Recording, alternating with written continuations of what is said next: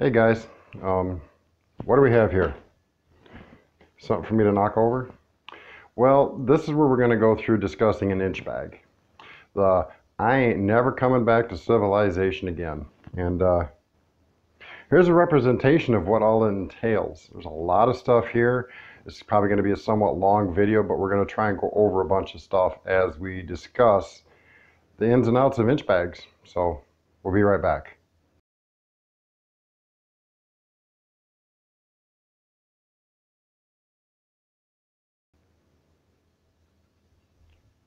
Okay, welcome back. First off, you're going to want some way to stabilize yourself as you're walking, because this isn't light. Inch bag means you need to carry everything that you're going to need to survive. Anybody that's been in the military, that's done, well, even people, starting at just basic training, on the average, have to take and carry an 80-pound ruck, 2, 3, 4, 5 forced marches, mile forced marches. Then there's the good old-fashioned 12-mile forced march, where the guys at the front are doing a nice casual walk. The guys at the back are basically running, and depending how big the group is. Those are no picnic. 80 pounds, Georgia heat in the summer, that'll tear you up quick. Even if you don't suffer from heat stroke, you'll have one. So this is pushing that 80-pound limit just in and of itself. Then you've got to worry about clothes, other tools. So I've kind of broken this up into a couple different groups. So as we get into each item, we'll get into it. So I guess at first is some sort of walking stick. Now this is my personal walking stick. It's big enough I can take and lean on it if I need to. It's also pretty strong. It's 2-inch poplar. Make a good self-defense if I need to. I swing it hard enough at him with the end of it there. Oh, what's that on top, you say? I ain't got enough light. Hold on, let me turn a little extra here. It is a challenge coin from the i.n.c.h. You see it better now? It's the challenge coin from the i.n.c.h. That's my walking stick. Next, we're going to discuss clothing. And yes, eventually I'm going to sit down because I'm getting old, I want to sit down. But clothing, you're going to need a hat. You're going to need 2 or 3, oops, throw my socks on the floor. 2 or 3 days worth of clothes. I would recommend, and this is just my personal recommendation, even though everybody says, oh, they're tactical, you don't need them. Tactical pants that are made with ripstop, the way they're designed, they're going to be worth their weight in gold, basically, if you're never coming back to civilization. They're not going to wear out as fast. 2 or 3 pairs of these, complete 2 or 3 days change of clothes, almost a must. Next, we'll go over the next little item. Now, this is a full Atlas carrier. Now, obviously, if you're bugging out, you don't plan on going to the entire United States. Well, I don't think you will. Plus, there's all kinds of stuff in here that you wouldn't need anyway. But say, you're in South Carolina and you want to go south. Well, you can figure out the route you're going and then grab the next state line and figure out where you're going there. And these trucker atlases, while they may not be topographical, they do indicate 80% of the terrain you're going to have to go through. And I do that because truckers need to know if there's inclines or declines and stuff like that. So, I mean, it gives you pretty good reference. This is a laminated one, so I can draw on it if needed. And I would only pull out the map pages I would need, and then I would put them somewhere in here for easy access. So this was just a representation. No, I ain't showing you where I'm going or how I'm getting there. I do believe in some OPSEC. Come on, guys. Anyway, I think I'm going to pull the table out, park my booty, and go over the rest of it. So I'll be right back. Truth be told, with clothing, a couple pieces of paper for maps, and all this right here, we're pushing that 100-pound mark. So the honest, real answer is, are you going to bug out inch bag style for long periods of time over long distances? The honest answer is probably not. In order to carry enough equipment, as you can see here, and this is just basic. Don't have enough here to make a log cabin or nothing, although probably make a pretty good start at it. I don't have any firearms with this setup. And if you have a firearm, well, you're going to need the firearm. You're going to have ammo for that firearm, a cleaning kit for that firearm. Although I do have a place in this kit for it to be. So I'm not discounting it completely because I do have a firearm of my own. And once I add the ammo for mine, I'm going to be pushing right close to 110 pounds easy with everything here. That's half my body weight. That's 50%. It's a little less than 50%, but still, that's a lot of body weight that you're losing. So you're not going to be moving at lightning speed. You're going to be moving at a crawl. So you may want to plan your route so that you're nowhere near any civilization in any way, shape, or form, because you ain't going to move fast. Stealth is going to have to be your ally. That's just the way it is if you're planning on inch bagging it. But let's go further. Get this off underneath here. Of course, you're going to need a good hat. Yes, this is camo. It's a really nice big hat I've got. It's got room across the top to breathe, so as you sweat, it doesn't tear up your hat completely. But you're going to want a good hat. That's, like clothes, a must. It doesn't have to be a heavy bill cap. It can be a soft one like that. You can still put lights on it. Let's go over this and I'll get this out of the way. You're going to want a load-bearing belt. As I've mentioned in car truck stash kit. When you start adding stuff to a kit, especially heavy items like shovels, axes, and stuff like that, you're going to need a belt that can actually hold that weight. You're not going to put it on the belt on your pants because it's going to pull your pants off your butt and then you're going to run around buck naked. You don't want that. So a load-bearing belt. I've got my shovel on here. I got my cook kit, and we've all been over it. We know it's got some of my first aid in it. It's got the basics for first aid. I got my knife with my fire starter and extra fire starting stuff plus my knife. And I've also got on here now a drop leg holster for a pistol.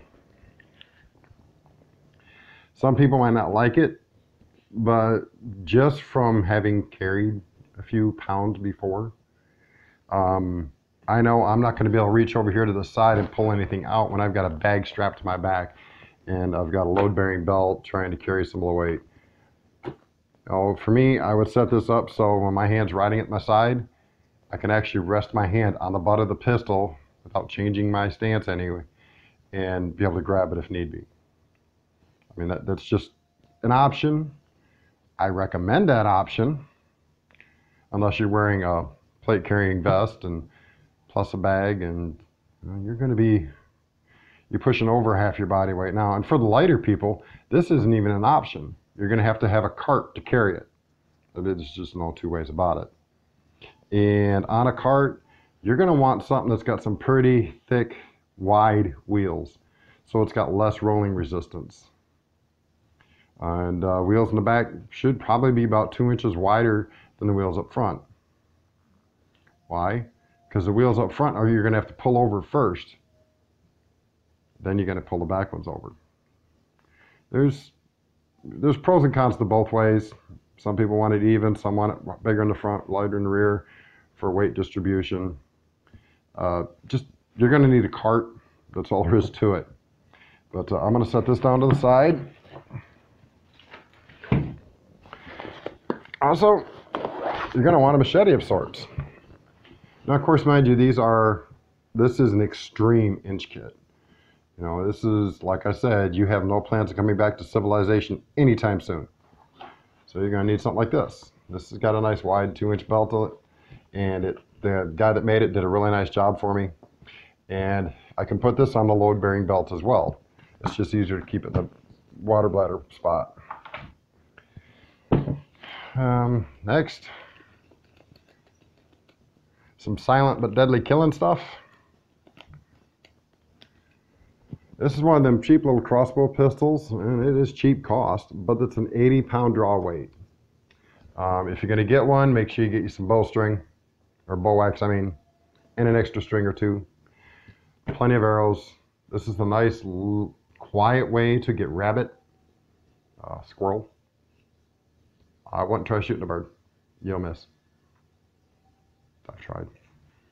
Now, whatever small edible game is around you, this could be an option. Option is the key word. Do I think everybody should have one? It's entirely up to you. My opinions on this are just that, my opinions. Take what I've shown you here and go with it. I'm just trying to show that, to a degree, there's a fallacy to an inch bag.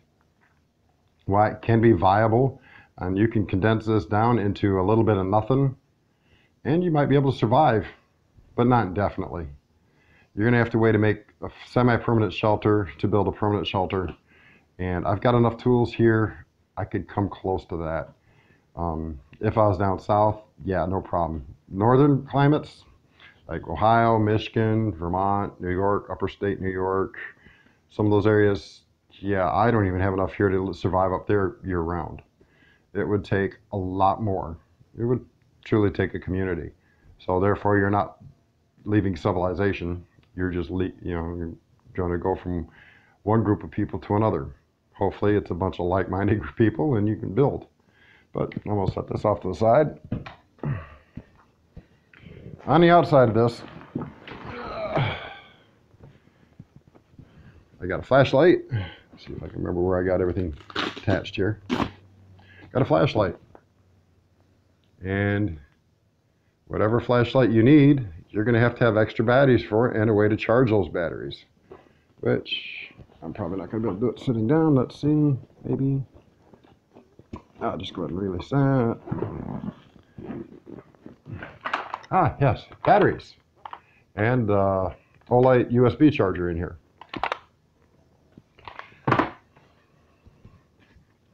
See if I can put all this up here without knocking stuff over.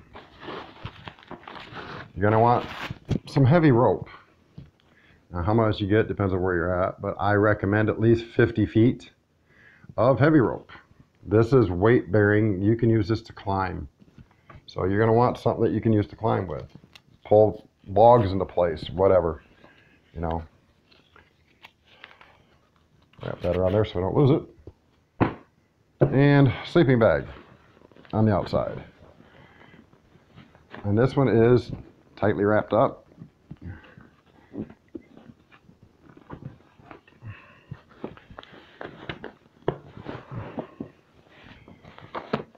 Yep, see, wrapped up. Don't want it coming off. Don't want to lose half your sleep system. This is a warm weather bag. It says 50. I've slept in it at 40 degrees and was fine, but I like cold air. Some people don't. So this 50-degree bag is just at 50 degrees. This is also a very heavy bag. They make lighter bags. As you heard it hit the floor. They make lighter bags that do a much better job of keeping you warm and weigh a ton less. But that's the bag I have, so that's why it's on here. Also, it's a little solar powered light. We've shown this before. This, even though it's not in here, is for my Bullfang radio. And there's all kinds of clips on this bag.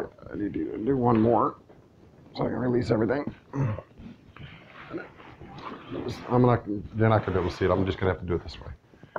And this side pouch is my sleeping pad, another part of the sleeping system. Like I said, if you're inching it out, you're going to need everything. And an extra Mylar blanket. Also on here, because it's easier to carry it there, is a hatchet. This is a really nice heavy one, so it'll do good in, cutting down branches and small trees. Next, we're just going to leave those there. We'll fold this open. I have a chamois. Chamois are great. They can be used to filter water. They can dry your head. They can be used to collect rainwater off dew, off grass and leaves. And it'll help filter it when you do that. Excuse me. I'll just kind of shove it there as you can see, excuse me.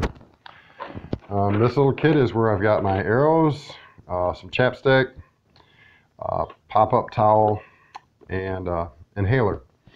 Not an inhaler, thing for your nose to help keep it clear. And it's a medicated style. I don't need medicated, but if I run across somebody who does need one, I've got one. But no, it's just a little kit that keeps my arrows in it. A good book, because you're going to get bored at times or exhausted and just want to do nothing but relax. Reading is a good thing. This is a good book, herbal medicine. I got some key things locked in here like horseradish,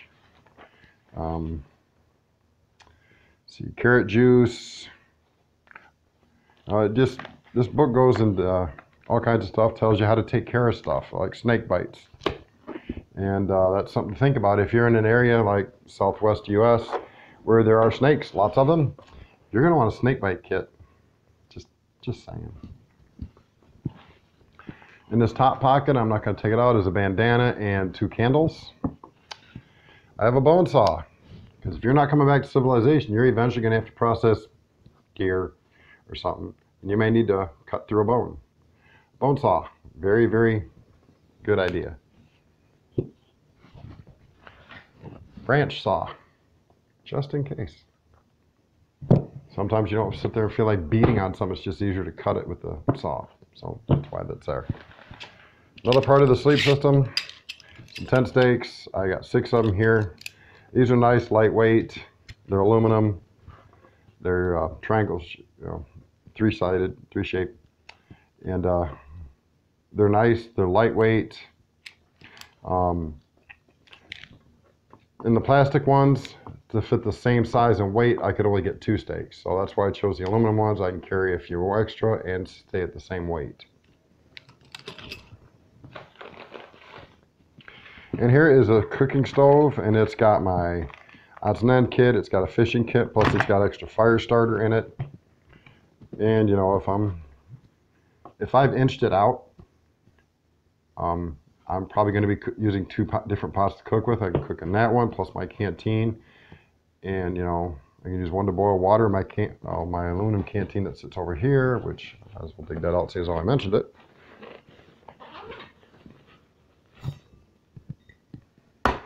I can boil water in there while I'm boiling water in the other one. I can make up 2 dishes at once to, you know, add flavor, which we'll go over the food in a little bit. Also, if you're inching it out, you may be during bug season and you need something to deal with bugs. A couple mosquito coils. Darn phones. A couple mosquito coils is always a good thing. I'll be right back. I need to answer that. Okay, sorry about the interruption. Like I said, mosquito coils. We'll just kind of park that under there. I'm going to set this down now, just in case I knock it over. I don't want a bunch of bang, dang, dang. Okay. Next, more first aid stuff. Some gauze, rat tourniquet, compression bandage, some ibuprofen, triangular bandage, some tape, pads, Israeli bandage, some iodine. Let's see what else we got in here. We got some erythrolate. We got an ace bandage.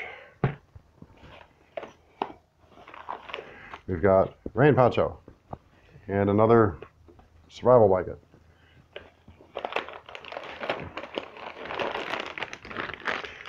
Beef jerky, first part of the food. Oh boy.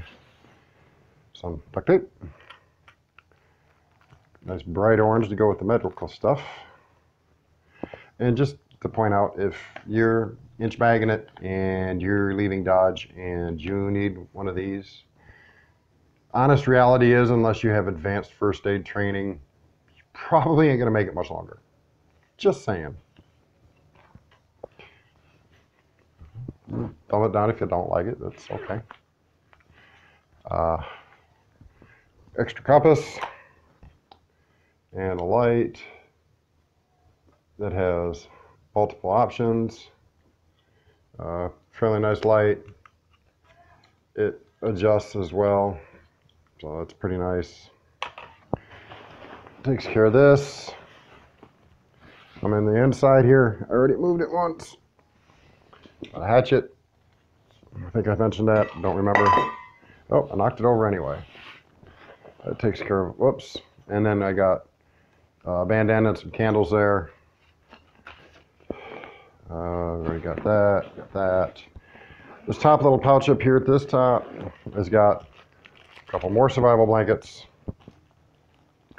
Watch, it's gonna fall on me. And for quick and easy access, I have coffee and drink mix there. I'm not gonna pull it all out. Just remember that it's there. Okay, that takes care of the front pouch, this top pouch. Now it's time to dive into the inside.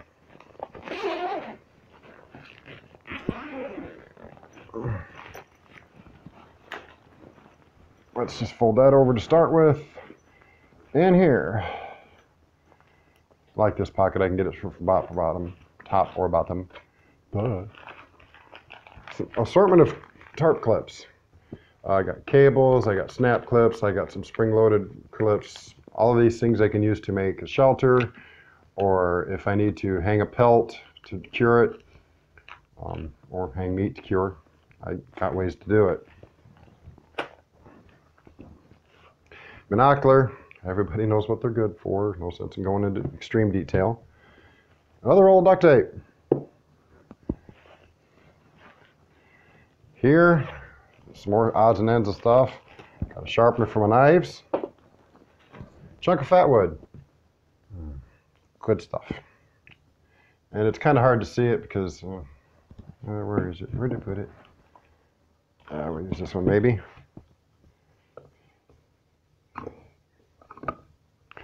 Probably can't see it that well. But that's with white light, and it should look nice and orange. This piece is just chock full of resin. But a little extra fire starting stuff. The Ultimate Survival Guide. Another book item. Just in case you run across something you're not sure of. It's always nice to have a little backup literature. And if you're interested in it, extra information is going to be an awesome thing. A Sharpie. Pair of gloves, depending on, of course, again, the weather you have to go through. I'm just going to throw them over there.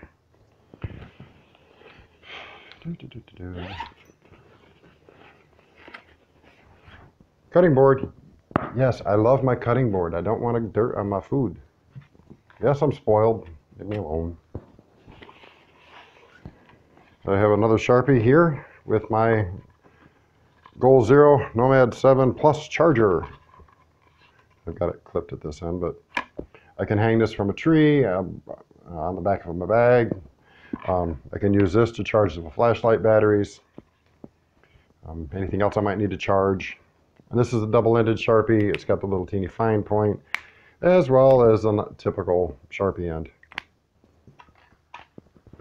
Yes, I had somebody say, you need to have Sharpies. I got Sharpies, I just didn't have them there.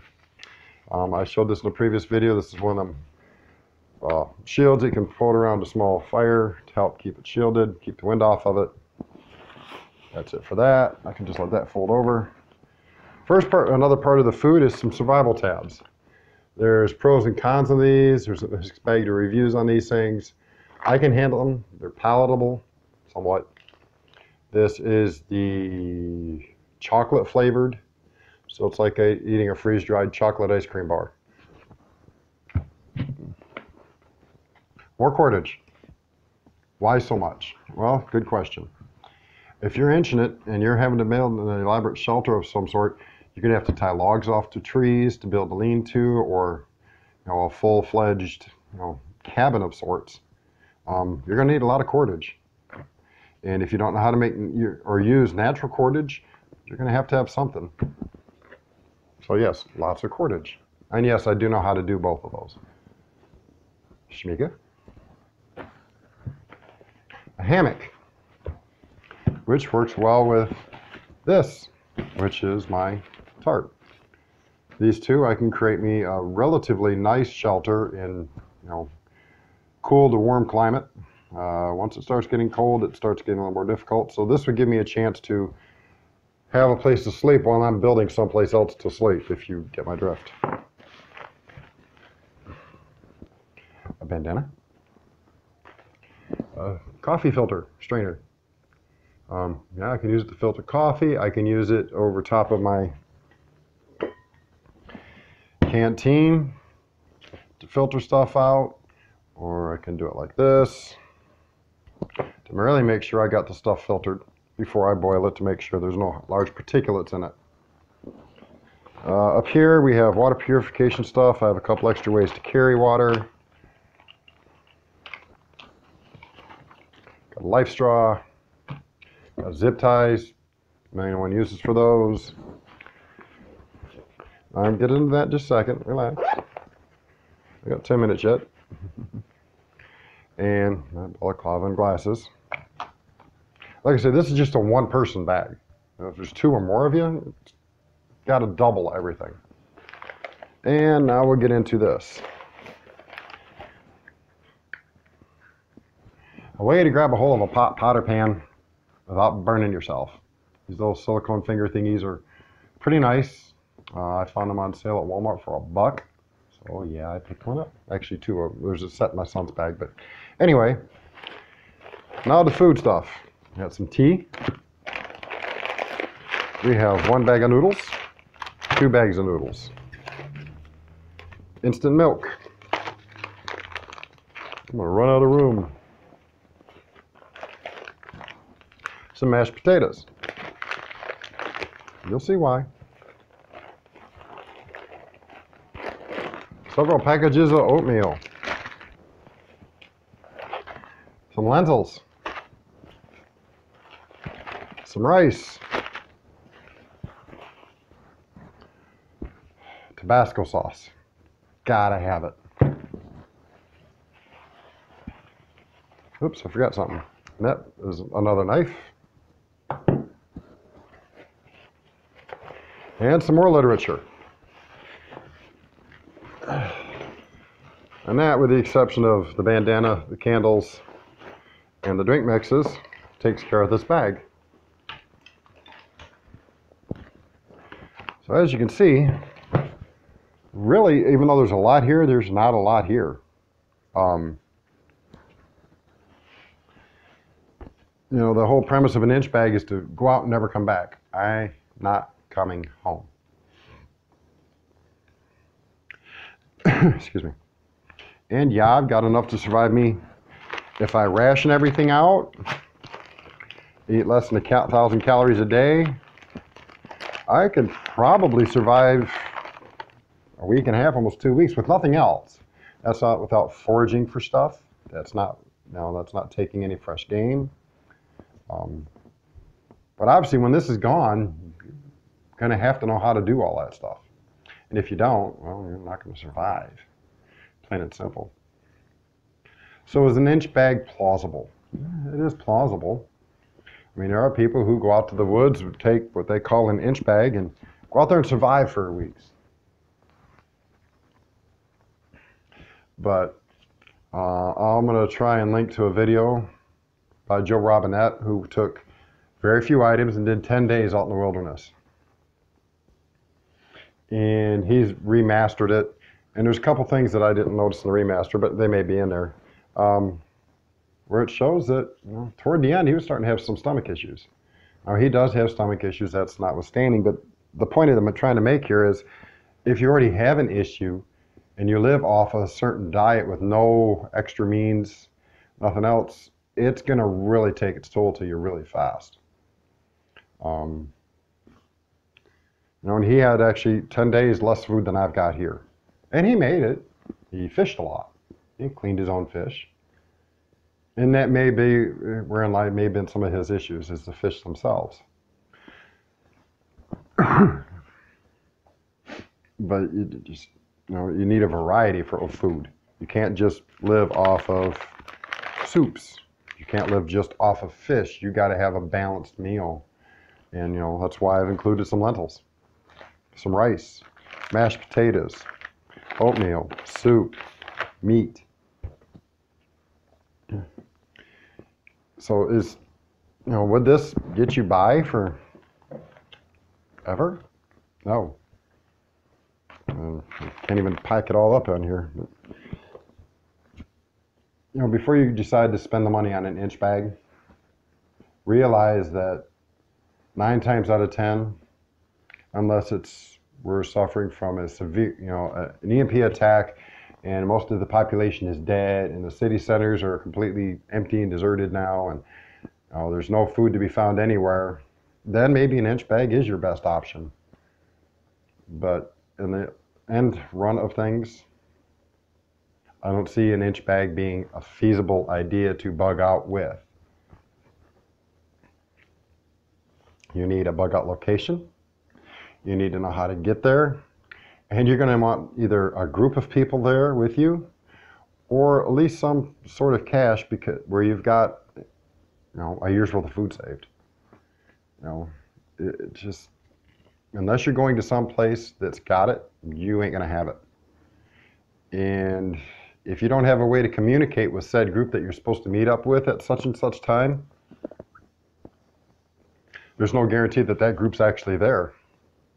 Or that maybe the night watch who doesn't know you thinks you're an invader and you end up dead because you didn't get a hold of the people that you were supposed to get a hold of first, so that person knew you were actually a friendly.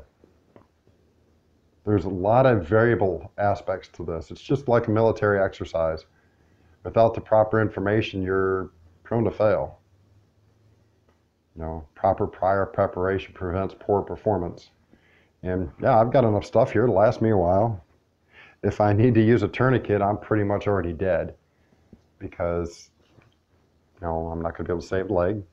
Wind up with gangrene.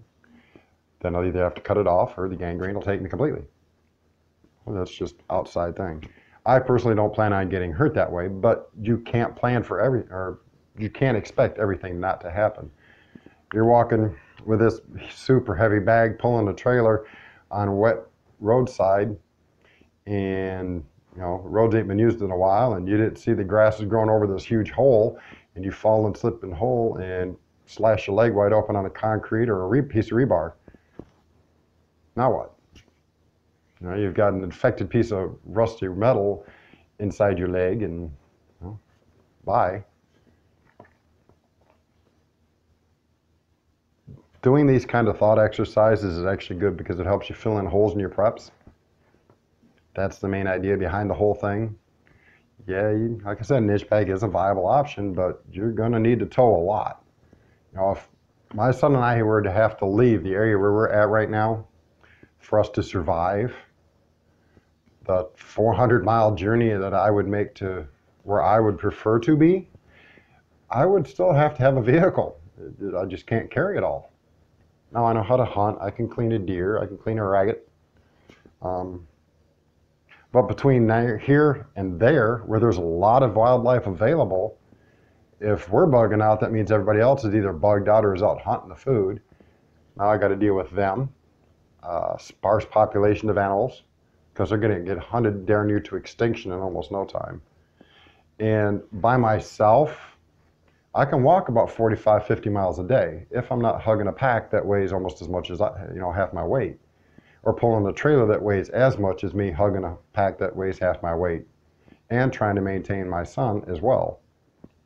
So, there's variables that you have to consider. Most people don't ever think about what some people would say extreme cases. Well, it's that extreme case that where you're probably going to wind up. If you don't plan for the extreme case and think about the easy case, then when you think it's going to be so easy and that extreme hits, you're going to be sorry out of luck. So yeah, it's a long video. Okay. Sort of sorry it's long, but you got to think about these things. Don't just go build a bag, put a couple $1,000s in that bag and shove it in a closet. It's not going to do you a lick of good. I got a few people I know that have 50 of these. Oh, we can survive on those. No, you ain't going to survive. Just real quickly, 12 tablets is a serving size, and that's only 240 calories. And this little thing has 90, so that's not even 4 days worth of food in here. And I'm going to tell you something. I could probably eat one of these every 15 minutes and still be super hungry. Gotta love kids. But it's, you know, that's, I'm trying to illustrate the point that just because you have this doesn't mean you're going to make it. Having all of this together will give you better options and better chances. So we're pushing close to a 40-ish minutes here. And so you can see a majority of this stuff.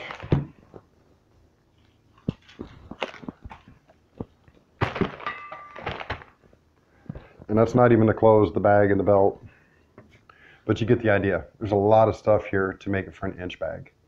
So with that being said, leave me your thoughts down below if you've made it this far. Thank you very much. I have a Patreon store. I have a Teespring store. Links are below. Go check out the i.n.c.h, his channel. Let's see, he also has a Teespring store and a Patreon channel. So i.n.c.h is a good group of people, all honest, real, no fakery. Fake is kicked out pretty damn quick. So that's it for this video. Catch y'all next time. Later.